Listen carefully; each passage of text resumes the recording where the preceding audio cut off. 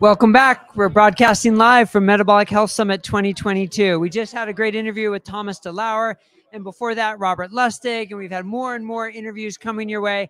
And now I'm so thankful to be joined by Dr. Lucia Aronica. So wonderful to have you here. I've spoken with Lucia and interviewed her many times on Zoom, and it's just not the same on a computer screen as being able to say hi in person. No. So welcome, and tell me about the excitement and so what you're feeling so far being here at Metabolic Health Summit. So thanks for having me. It's so exciting to be finally back in person. The energy of being really in person with people, it's a whole other thing. So thank you for having me. Oh, of course. I'm looking forward to your talk. So tell us a little bit about what you're going to be speaking about. Yeah, the title of my talk would be The Genetics of Keto, the Good, the Bad, and the Ugly. I will try to present this very sciencey topic in a layman person language and make it entertaining. So by the end of my talk, people will be able to understand how genes can affect the way people respond to a keto diet, identify the good, the bad, and the ugly information on their genetic report, what really is helpful or not, and evaluate whether or not a genetic testing can help them find out whether keto is right for them. Yeah, that's such a great point because genetic testing really has blossomed in terms of its availability for people. But the interpretation of it is a completely thing altogether. And so someone may have one gene that says, oh, you have a hard time with saturated fat. So they'll say, oh, I've got this gene, I can't eat saturated fat. But it's not so simplistic as that, is it? It's not so simplistic. So in my talk, I will distinguish between two types of genes: symphony genes and solo genes. Okay. Symphony genes play in big networks with each other and with our environment. Yeah. So it's like an orchestra that really modulate the melody, the symphony of our biology and response to keto. And there are solo variants, solo genes that can alone, independently of other genetic and lifestyle factors, dramatically change the melody of our response to keto. But these variants are very rare. Yeah. So, these are mutations that usually lead to inborn errors of metabolism. Okay. So it's very unlikely that people carry an anti-keto or a pro-keto gene. Most of the genes they will find on their reports are these symphony variants that have very subtle effects on the way they respond to a keto diet. Yeah. And most importantly, only few of those symphony variants are based on studies done with people actually following a keto diet. Yeah. So there is very little good in the nutrigenetics of keto, and people need to learn about that.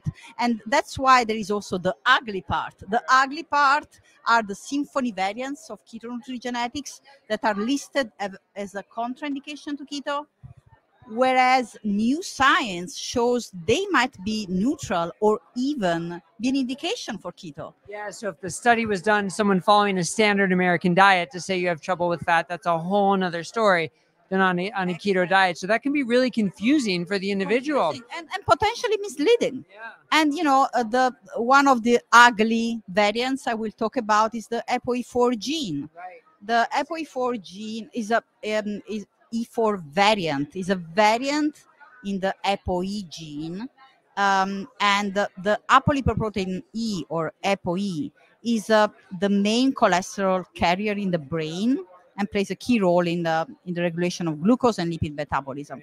And the E4 variant is the single strongest risk factor for late onset Alzheimer's disease.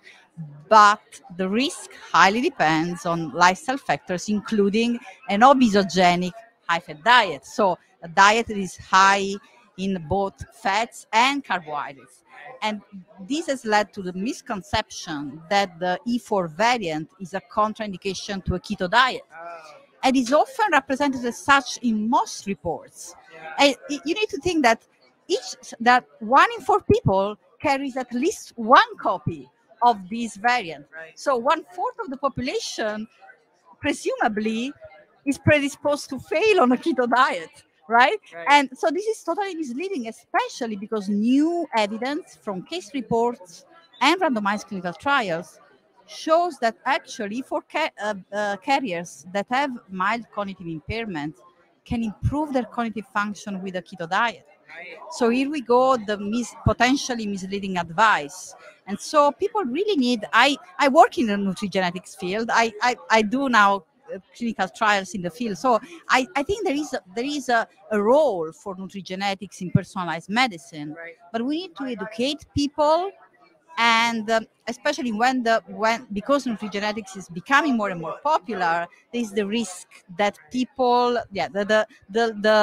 the direct to consumer field goes too fast, faster than science, reaches people, and people are confused. Yeah, it's such a good point, because people are sort of, on the one hand, they're hungry for information, and the market sort of rose to meet that hunger, but the interpretation was sort of left out to dry, so to speak. And so that trial you mentioned, that was interesting, because it was a trial showing that a ketogenic diet was able to improve cognitive function and activity of daily living and so forth for people who are struggling with cognitive impairment. And it was both for ApoE4 and ApoE3, right? Exactly. There are already a couple of trials showing that, both with a standard ketogenic diet and a modified ketogenic diet, Mediterranean ketogenic diet with more vegetables and fish and lower saturated fats. Both diets have been shown to be effective for E3 and E4 carriers in mild cognitive impairment. And the mechanism is, so the hypothesis is actually that the E4 variants was the ancestral variants. So about 200,000 years ago, all humans carried the E4 variant. And so the hypothesis is that this variant might have made our ancestors' brain more efficient at using ketones as a fuel, because our ancestral diet was more a low carb, high fat diet. But the same variant, the E4 variant, might have made our brain more sensitive to the chronic consequences of a high glucose environment, especially brain insulin resistance and consequent cognitive decline. So there is probably the mechanism by which ketogenic diet is helpful is, first of all, just to provide an alternative fuel to glucose, because people with mild cognitive impairment have a glucose hypometabolism, so an impaired glucose metabolism in the brain. They can use glucose efficiently as a fuel, and so ketones can just provide an alternative fuel. And the second mechanism is really like, and this is the nutrigenetic part, probably like the E4 carriers are genetically predisposed to thrive better on ketones. The brain is actually a pro keto variant in this under this perspective. So it's yeah. It's such a great example that some would list it as a contraindication, but the way you just explained it, it is an indication instead. Yeah. It might be, right? This is the evidence around the efficacy of a keto diet for E4 carriers is still preliminary but promising, and for sure provides a proof of concept for using a keto diet as one element of a multimodal interventions for cognitive health. It will not be the only intervention. Other aspects are important: sleep, exercise. But the point is that a keto diet might be one of those elements and might be effective.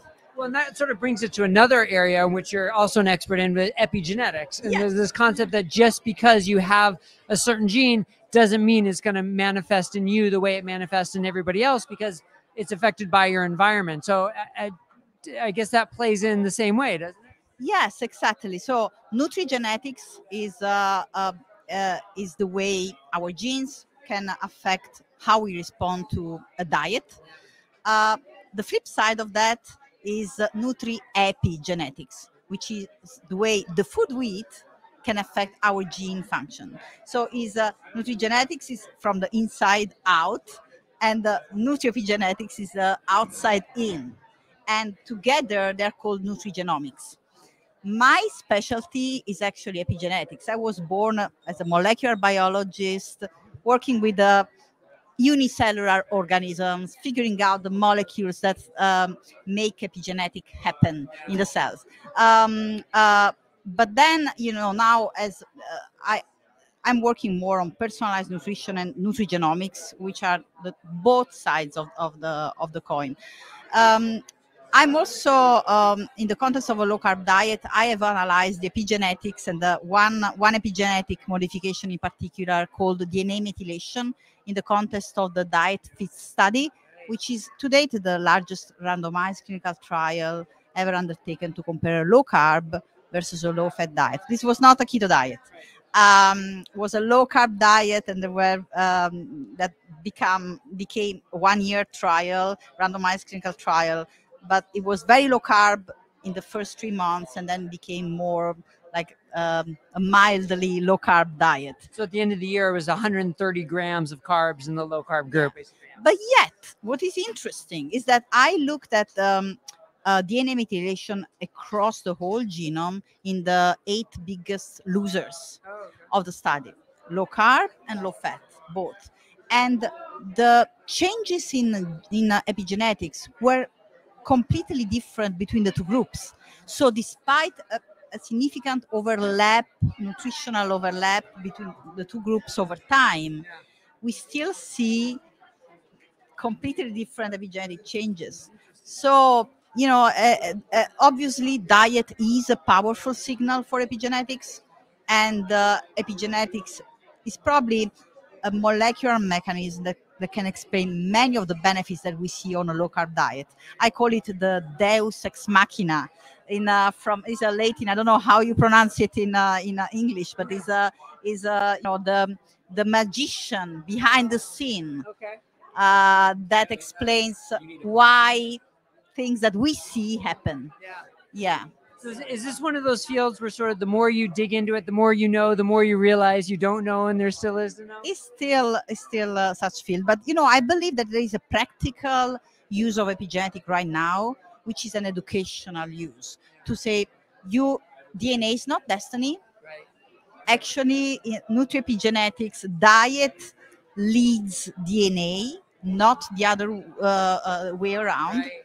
And I teach a class on diet and gene expression, and most of my students join the course to understand the power they have on their own genes. Right. I also teach a little of nutrigenetics, especially the one that is more useful. There are practical applications. For example, there are genes that can affect the way people absorb omega-3 fatty acids and response to other types of vitamins. This is practical information, and people can start applying it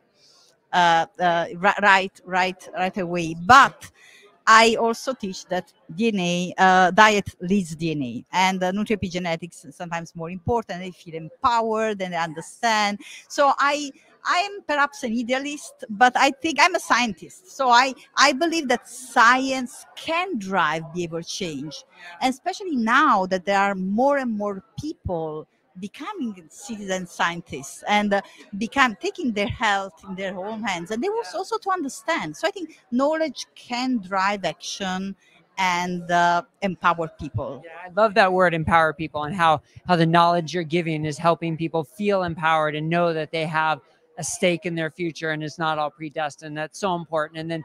But then also to be a realist about it and be like, and acknowledge we can get carried away with too many or too strong interpretation of some of the genetic tests. So you do a great job of striking the balance in your message. And I really appreciate that. Thank you very much. Yeah, well, thank you so much for taking the time. I really look forward to your talk. So thank you. Lucia Aronica from Stanford University, another great find and a great interview. So stick around and we'll have more live streaming interviews from Metabolic Health Summit 2022.